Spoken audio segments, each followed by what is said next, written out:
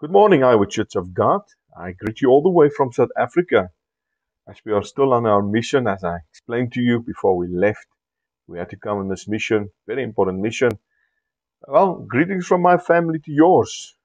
We really miss everybody. And if you're watching this online or in service, I want to thank you for being part of this ministry.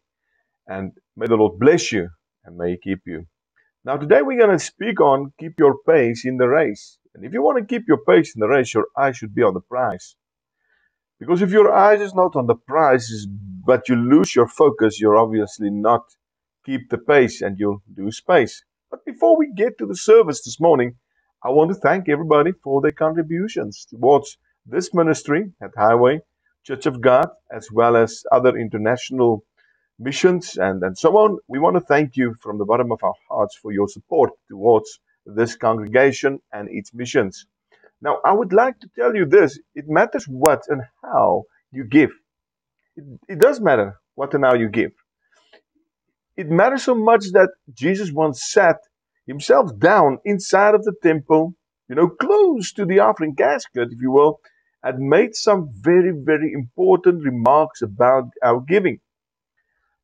It's not so much as how much we give, but the heart in how we give.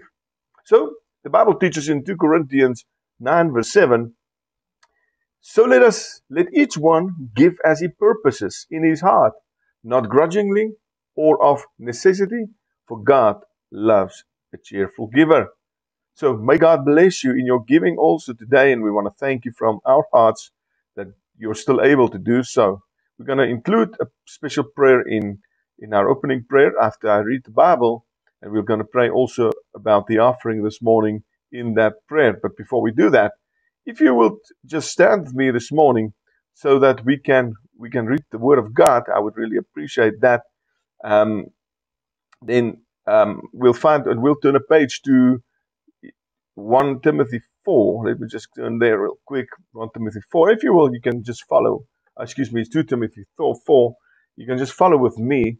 And we read a couple of verses in the Word of God there from verses 1 to 18. It's quite a number of verses, so bear with me.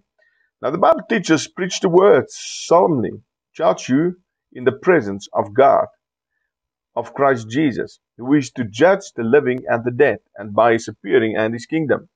Preach the word, be ready in season and out of season, reprove, rebuke, exhort with great patience and instruction, for the time will come when they will not endure sound doctrine, but wanting to have their ears tickled, they will accumulate for themselves teachers in accordance to their own desires. Have you seen this before? Yes, I've seen it so many times. And will turn away their ears from the truth and will turn aside to myths.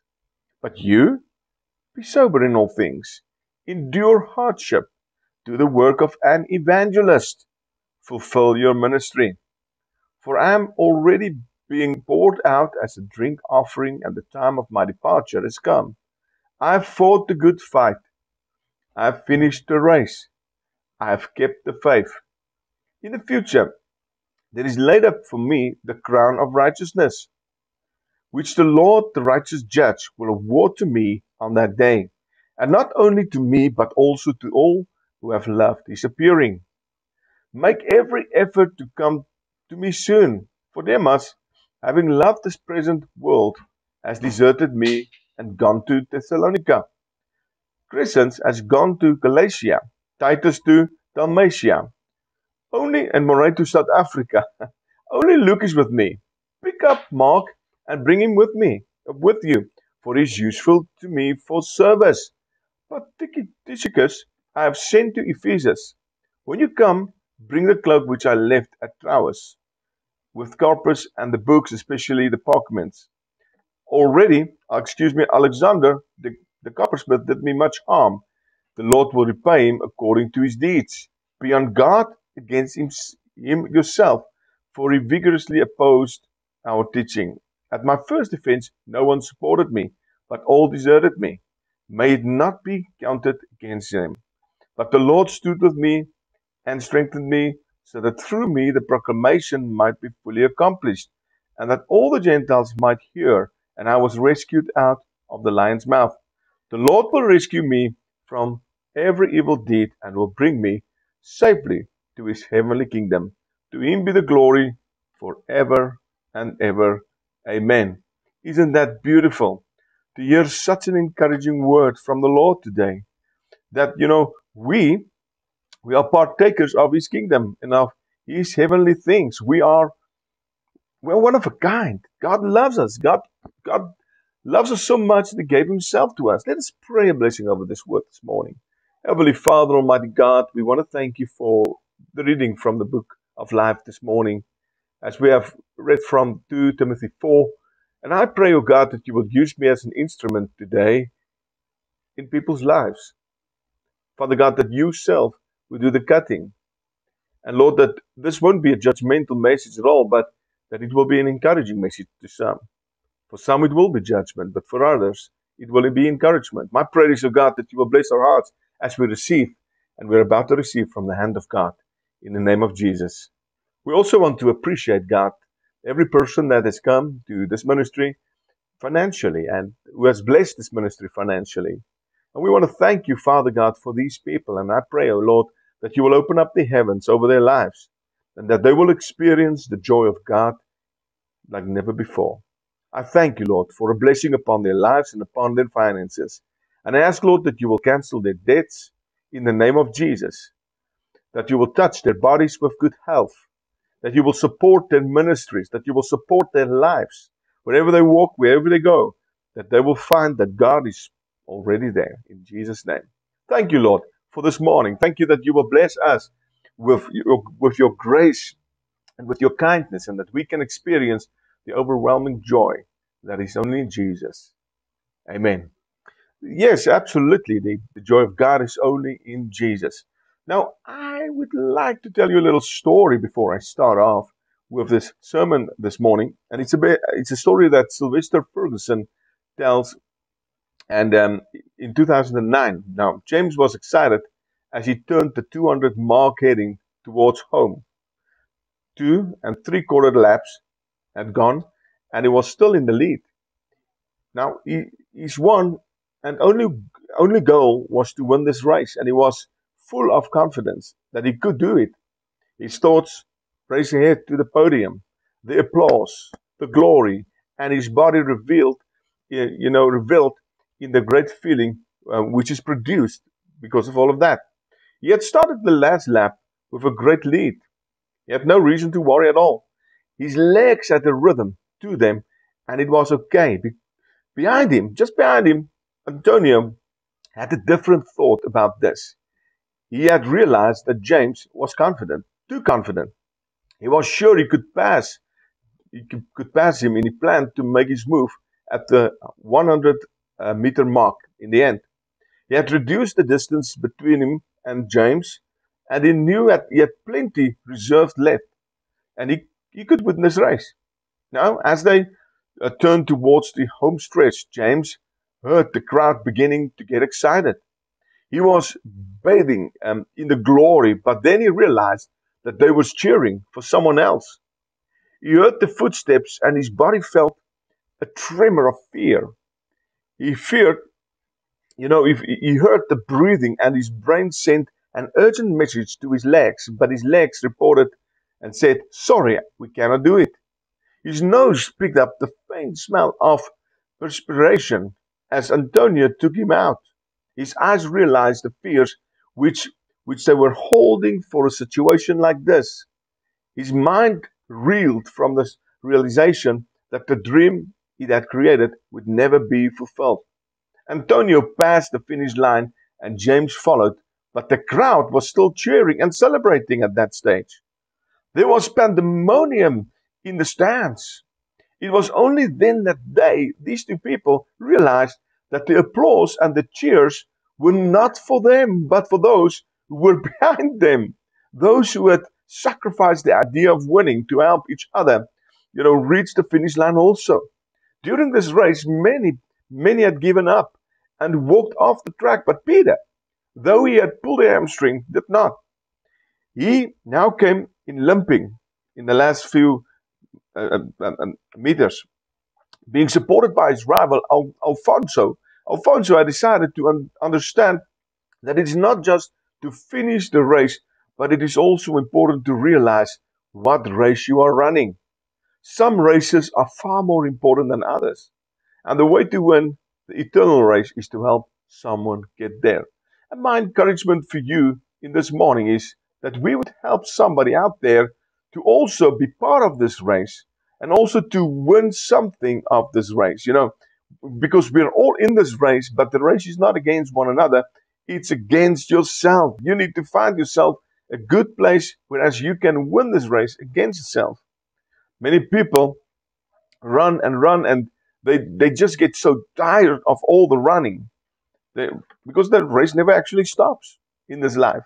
Now, the Apostle Paul wrote to Timothy and he said the following words to young Timothy about, his mission in the world. He said the following, and he said, I have fought.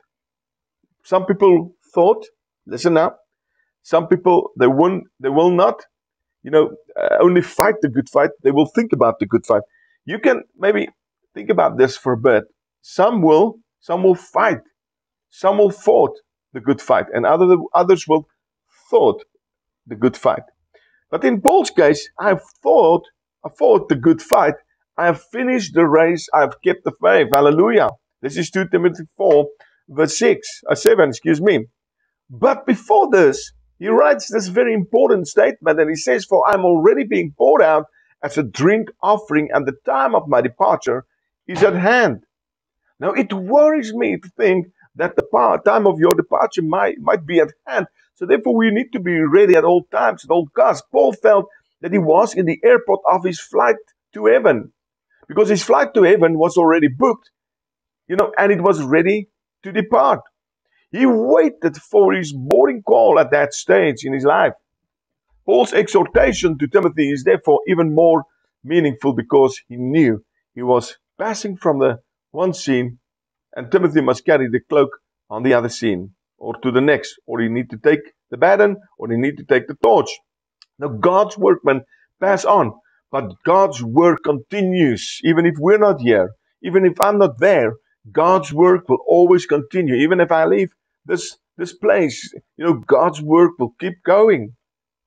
Now, I want to discuss a few things with you this morning, and to keep your pace in the race, of course, and that's you need to run in anticipation. You need to run in adoration. You need to run in absolution, but also you need to run in association. It would help if you weren't only a pace setter, but also a pacemaker. Some people will always, be a pace setter. They would run the race with a lot of pace, but soon enough they will just fall out like the pace setter. God has entrusted you with so much to bless you with, and many, many strengths to occupy the land in a good pace. God has instructed every person listening to my voice to occupy the promised land, to occupy what you need to occupy. The saying goes, hasty dog burns his mouth. But you will lose your chances if you do not push this through.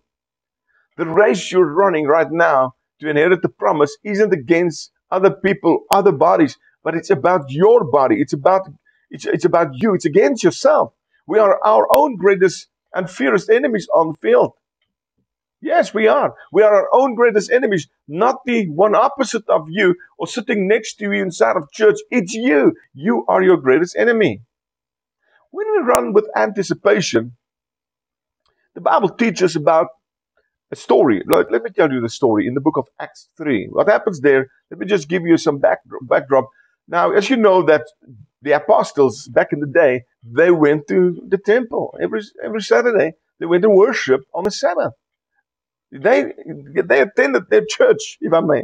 They attended their church, and it was important for them to be there because it's right there where they can make a difference. And if they can make a difference in that cultural diverse community, this cultural diverse community can now go out and do their thing in the world. Now, what happened in their discourse?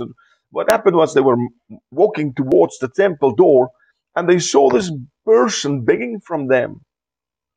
He was just a beggar, but he was a lame beggar. Some people are, some Christians are lame Christians. They really are lame. You know what I mean? But what happened here was that as soon as they heard this beggar, as they passed by, because this beggar, I mean, he may have lost all hope. But the Bible says in the book of Acts 3, verse 4 and 5, and fixing his eyes on him with John, Peter said, look at us. Now, I mean, this must tell you something, Saint. This must tell you something that there's people that will be looking at you. They will be looking. The scripture continues. So he gave them his attention, expecting to receive something from them. But he did receive something from them.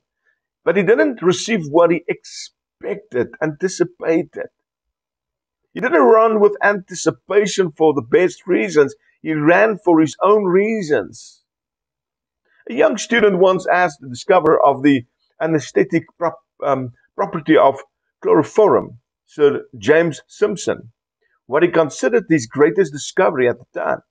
The man of science and the man of God answered this. He said, the greatest discovery I ever made was when I discovered that I was a great sinner and that Jesus Christ is my Savior. Anticipation, my friend, is getting ready for what God has told you is coming. That's what anticipation is all about.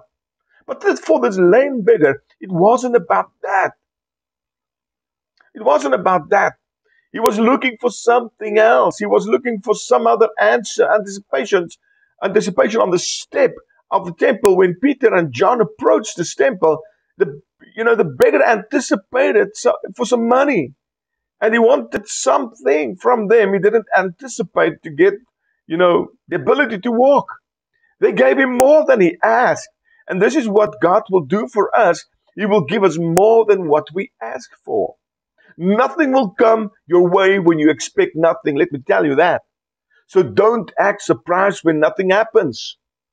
I want to state this again in church. I want to make the statement very clear to you. Nothing will come your way when you expect nothing. So don't act surprised when nothing happens. Some expect the worst, and the worst would come, and after they'll say something like, I told you so. Yes, we are all guilty of that. I told you so. We'll all say something like that for our children and people close to us. I told you so. I'm never surprised that good things happen to me because God made me a promise, saints, that goodness and mercy would follow me all the days of my life. And the same promise He made to me, He made to you. God promised, and He surely will deliver on all of His promises. And all of His commitments will say yea and amen. Yes, God will do what He said He'll do. No way that God wouldn't do exactly as He said He's going to do. And in the same sense, we are anticipating the return of the Messiah. In the same sense as this lame beggar, we've become lame in our worship of the King. So so they gave this man more than than he expected. He expected a little bit of money, but they gave him life. Money cannot buy your legs. Let me tell you that. Money cannot buy your peace. Money cannot even buy your happiness. This beggar was a sad individual that was just sitting there for years and years. There's many sad individuals in our churches, in our marketplace, in your office, that's just sitting there for years and years. And you think a little bit of money would do the thing. It will do nothing. It will do nothing. He never thought for the life of him that such a miracle would take place in front of his spot, on his spot, there in front of the temple. But there was something he was supposed to do. And there's something you need to understand, Saint. There's something you're supposed to do. When God instructs you, you need to comply. They said to him, pick up your bed and go. And he did so. So he did something. He had to pick up his bed in faith. Now, the original meaning of the word anticipation comes from the Latin word anticipation, which is based on derived feeling of expectation, but on action and preparation. Now, we need to be filled with action. We need to have plans, but we cannot have plans without the blessing. We'll have to put our faith into practice, having action and preparation also. For example, Noah, when he got instructed by God to build an ark, He didn't wait for 40 years and fasted for 40 years to be sure if it's God that speak to him. He started to build the ark. He set up some blueprints and he said, oh God, is this fine? He started to build the ark immediately because God gave him a warning and he needed to have action as well as preparation for what was coming. He knew that rain was coming, a flood would be coming to earth, and he had to take some action and preparation for what God said he needed to do. Nehemiah was the same situation when he was instructed by God to go and rebuild the walls of Jerusalem. And he did so. He packed up everything he had and he went back to Jerusalem, to his hometown, and he started to erect those walls. God gave him the instruction. He had action and preparation. He instructed the soldiers to build with the one hand and keep their sword or the spear in the other hand. To be prepared. Well, let me say, expecting the best, preparing yourself for the worst. Now, the second point I want to stretch today is run with adoration. We have to run with adoration. Let me go to the book of Psalms 34, verse 1 and 4. To 4. I will bless the Lord at all times. His praise shall continually be in my mouth. My soul shall make it boast in the Lord. The humble shall hear of it and be glad. Oh, magnify the Lord with me and let us exalt his name together. Sought the Lord. I sought the Lord and he heard me. He delivered me from all my fears. That's Psalms 34 verses 1 to 4. So God heard his cries. God heard of all his fears because he gave it to God. He said that God would take care of all of his fears. A man in one of D.L. Moody's meetings once testified that he had lived on the Mount of Transfiguration. For 5 years. He said he lived there for 5 years. If you know the Mount of Transfiguration is where Jesus transfigured and his apostles or his disciples said, Lord, let's build 3 huts here. One for you, one for Elijah, and for Moses. Let's build this here for you guys.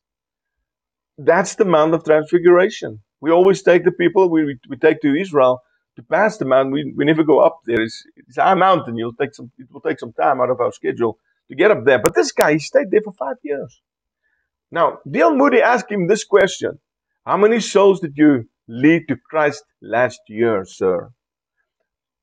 Moody bluntly asked him. Well, the man hesitated, and he said the following. I don't know, sir. Moody asked him, have you saved any? Have you saved any? He persisted. And the guy said, I don't know that I have, the man admitted. Well, said Moody, we don't want that kind of mountaintop experience. When a man gets up so high that he cannot reach down and save poor sinners, there is something wrong.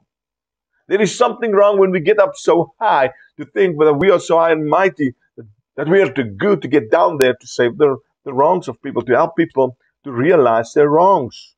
But we have to run with adoration. We have to run whilst worshiping the King. Many people that forget to worship the King in their race because they get tired.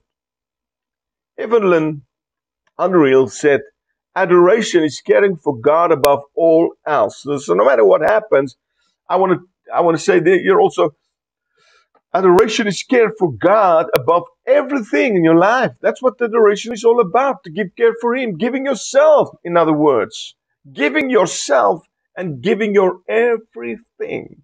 To run in adoration means you pray and worship whilst you're running the race. Some of you and I become so tired of the race that we miss the whole point, and that is our adoration whilst we're running. This isn't my race, but yours maybe. And we all have a race to compete in, and in an hour season. When it rains, the wind blows, the earth shakes, the race will keep going. You have to keep up with yourself in this race and worship the Lord whilst running this race. You cannot run it alone. Maybe sometimes you'll feel alone, but you should run with somebody. Never underestimate the will of man. Never underestimate your own will when it comes to pushing through in this race. If you're a strong believer and a faithful giver, God will surely aid you in your race. He will help you. He'll give you water on your race. He'll be your best supporter in your race. You give of your time, give of yourself and your resources. He will be there on your side to sustain you and maintain you on this way. He will be a runner with you with everything you need to make it. He will take everything you need on this way. He will even do more than that. He will pick you up when you slip and slide. He will help you and he will carry you on the way. When you need some pushing, he'll do that. He'll do whatever it needs to be done. Now, most versions of the New Testament do not use the word adoration in reference to our worship of God, but it's translated from the Greek word and it says proskuneo as worship. Proskuneo means to bow before or to revere. The root word means to kiss. To the idea of proskuneo is to kiss the ground in reverence before someone. Now, this is the kind of worship we do for our King and our Messiah. That's what the early saints did when Jesus came into Jerusalem. They worshiped the ground he walked on. When the wise men arrived in Jerusalem and inquired as to the whereabouts of the newborn king, they said to Herod, "Where is the one who has been born king of the Jews? We saw his star when it rose and have come to worship him, excuse me." That's Matthew 2, verse 2. You can find it there. The word translated worship in that verse is the word proskuneo, which communicates an adoration and reverence for the Son of God. Now, the refrain, and you all know the song when we sing in Christmas time, "Oh come, all you faithful," it also enjoys, follow the example of these wise men with the threefold, iteration when it says, "Oh come, let us adore him. Come, let us adore him. Oh come, let us adore him. Christ the Lord." You know the song. It's our adoration towards the King. The word in the Old Testament over here that most often refers to adoration is the Hebrew word of shacha, which is also translated as worship. To worship, such adoration is forbidden to offer to idols, of course. You can read about that in the book of Psalms 97, verse 7, as well as Leviticus 26, verse 1 on your own time.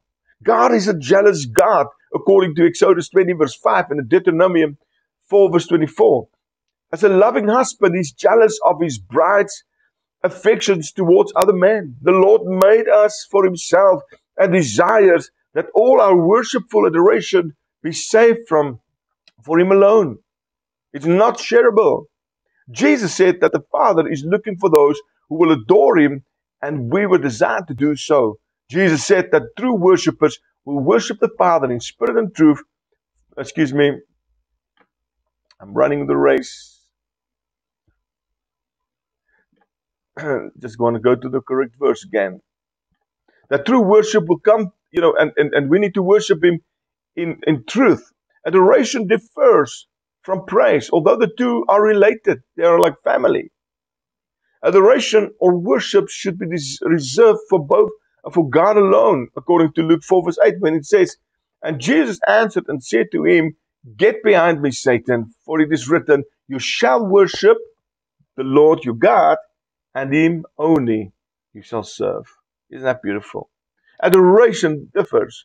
Praise can be a part of adoration, but adoration goes beyond praise. It goes further than praise. Adoration gets to the heart of who we are. Through worship, people truly worship God. We must let go of our self worship.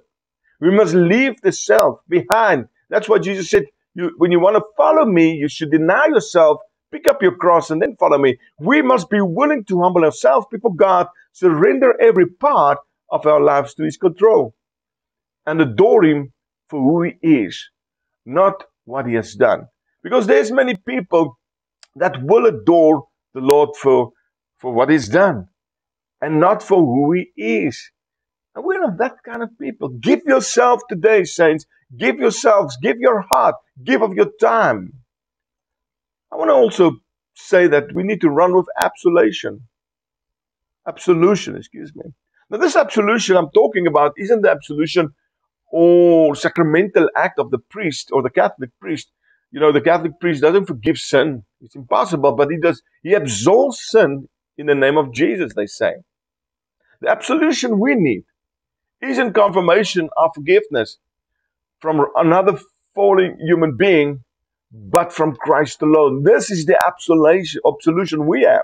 The absolution that Christ sets us free. You're free as far as yourself to run the race without judging yourself in the process of your failures. You may fail, but pick yourself up again because Jesus is right there by your side. Failures are allowed. You're allowed to fall. You're allowed to pick yourself up again. But stay focused. Run with absolution. And remember that Christ is the one that forgives. He's the one who sets you free. Who the Son sets free will be free indeed. This is the word of God in John 8, verse 36.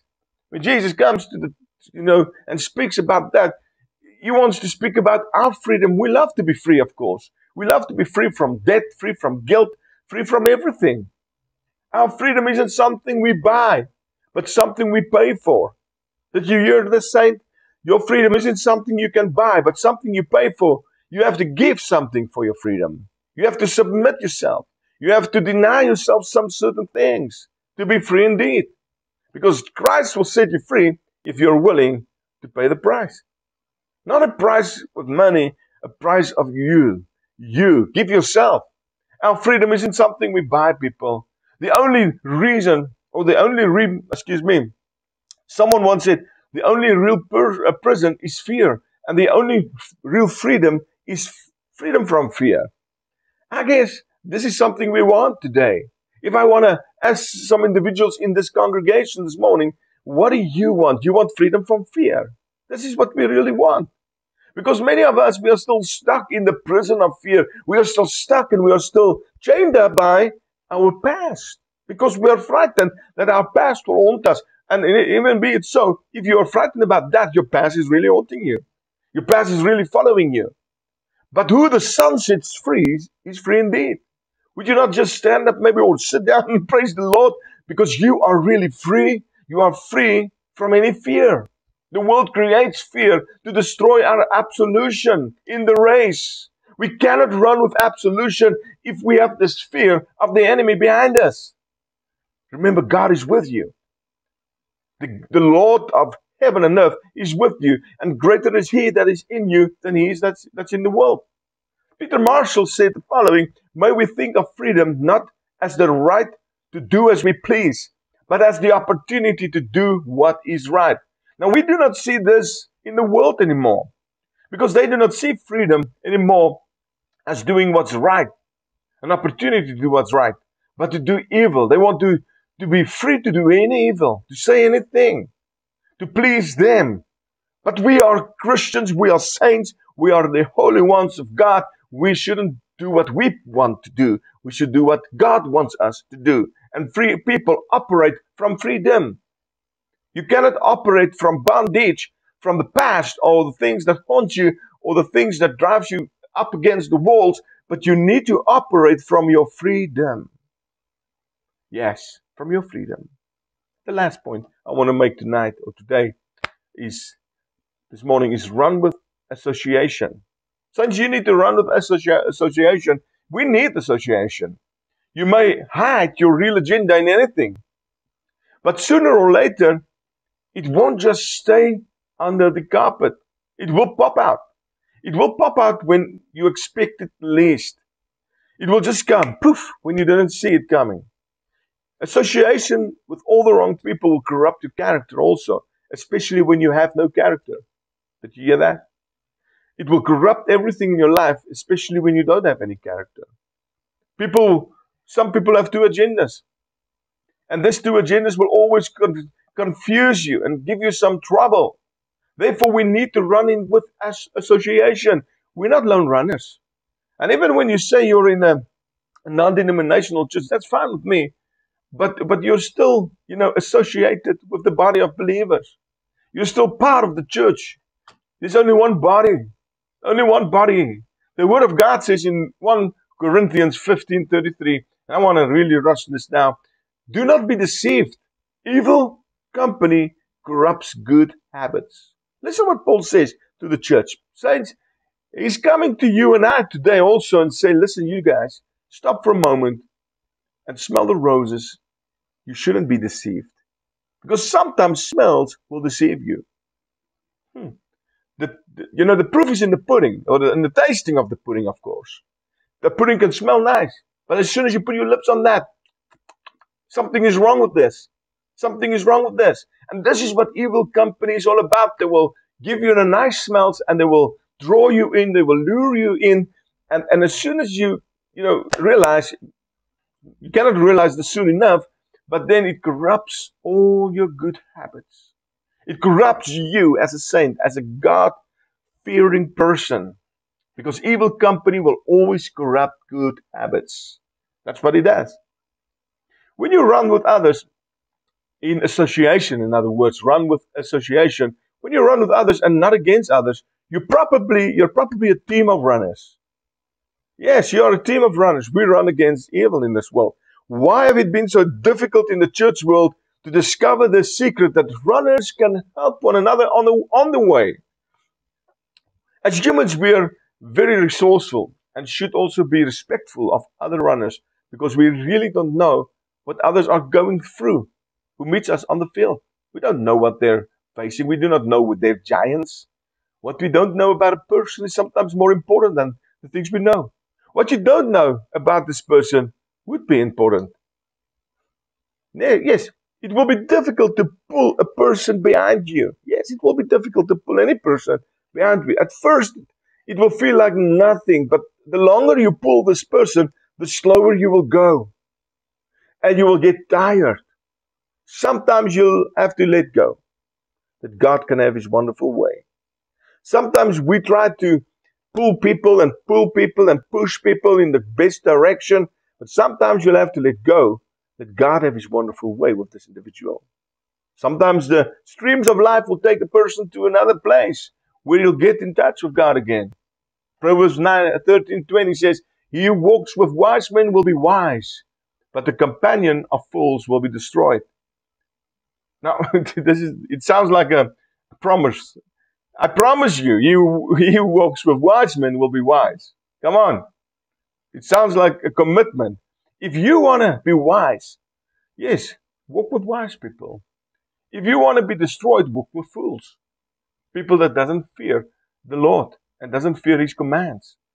I want to come to a close today, and I like speaking in kind of acronyms, and Jesus loved parables. I also love parables to read those and use those in my sermons, but I also love acronyms. Now, the last point I want to stretch today in closing is run. Run the race, my friend. If you could run this race and commit yourself to this race, and God will do the rest. You have to run in anticipation. You have to run in adoration. You'll have to run in absolution and also run in association. And remember what I said earlier. It would help if you weren't only a pace setter, but a change maker. Can you be a change maker, maybe, for God? And if I should reflect and go back 2 steps, that just to get a better scope of what's going on, I'm still running, but I'm also reflecting. Also, running can unite us. If we all run in the same direction, and the leader of the pack is on the wrong direction, of course he will lead us all astray. But we need to unite and form a unity when we run. Because when we are a unity, the enemy would not know who to attack. That's what sheep do. When the wolf comes closer, the sheep would all come also closer you know, into the pack, and they will just push their heads towards each other, so that the wolf will be surprised when he gets there because the sheep is in unity. And in the same way, the church needs to be in unity. We, as children of God, needs to find reflection, and we need to unite against the devil's works. We need to unite. I mean, we can all do different things. It's fine. We can do that. But if we put our strengths together, we can do amazing things together. Isn't that awesome? The last point is we have to nurse one another. Sometimes people need nursing. Sometimes people need a little bit of nursing or just to get that hand to pick them up when they trip and fall in their race. Everybody will get some pains. Everybody will have a weakness in their race. But they're at that stage, they just need nursing. Maybe you are in that position today. Maybe you need nursing. You can give this to the saints in the sanctuary this morning that we pray about that. And that God will really come through for you. Because God wants to come through for you. He wants to bless you, but you need to run with perseverance. You need to run the race. And as you run, just take in consideration and reflect about the Word of God. And also unite your mind with the assembly of the saints. Yes, of course, I would say the assembly with our church of God, but we are part of a bigger body. And unite your mind with them. And also nurse one another, care for one another. If you will, let's pray this morning for each and every one in this sanctuary. And let's pray for a blessing upon us and upon our families in the name of Jesus. Heavenly Father, Almighty God, we glorify you in this day. Because you, oh God, you are the one who we are running for and not running from. We choose also not to run from the enemy because we're not scared. We're not afraid because you are around us. You are in us. And you who are in us is greater than the one that's the one is in the world. We praise you, O God, for your presence in our lives. And we want to thank you for helping us on our race. Sometimes this race will be uphill, other times it will be downhill. We do not want to spend too much time on the mountains of this world, as the Almoody said, but we want to come down to worship with others, to worship the King of Kings and the Lord of Lords. We want to adore you this morning, O God. We want to praise and sing your praises with the saints in the name of Jesus. Because you, O God, you are the beginning and you are the end. Thank you for destroying all forms of fear in our minds and our hearts. Every form of, of desolation in our hearts. Lord, destroy that in the name of Jesus so that we will be focused on the more important things, and that is winning souls. I pray, oh God, that you will bless us as we go out of this place today to win souls, to tell people about the love of Christ Jesus. Maybe, Lord, there's somebody listening to my voice right now, and they've been dreaming of giving their lives to Jesus. They've been wanting to give their lives to Jesus, but they are frightened of what will happen after.